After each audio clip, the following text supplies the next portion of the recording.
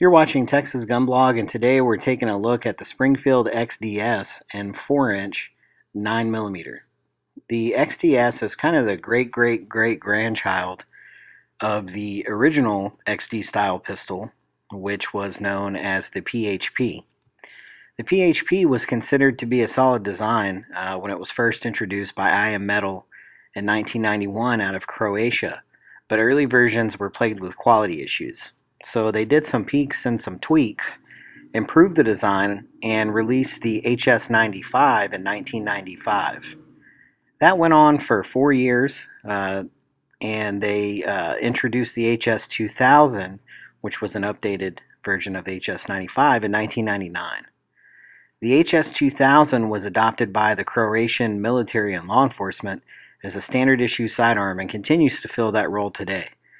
The pistol was initially exported to the U.S. market by N-Track and distributed by HS America, who sold the pistol in 9mm as the HS2000. This got Springfield Armory's attention. They did what they do best, negotiated licensing rights to the U.S. market, and changed the name to XD9.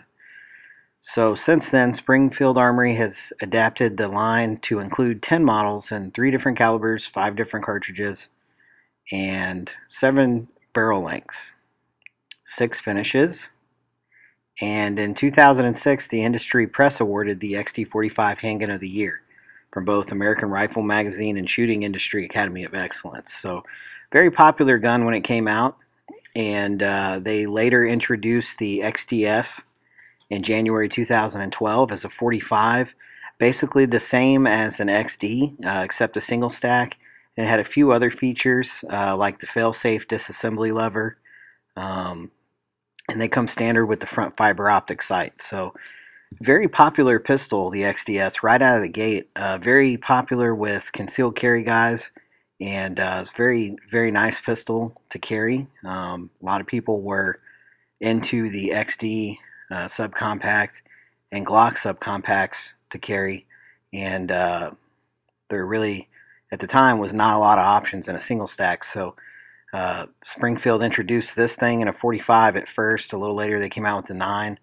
Still waiting on the 40, but this 4-inch is rather new development from them, and they kind of quietly released it. A lot of people I've talked to about this didn't even know this was out. So it adds a little extra to the barrel, which will come in handy with reduced recoil, and might make the sight radius a little easier for you to be a little more accurate. But all in all, it's a great gun. If you know the XD, you know this is quality. And so we appreciate you watching our video here. You can contact us at texasgunblog.com. Thanks for watching.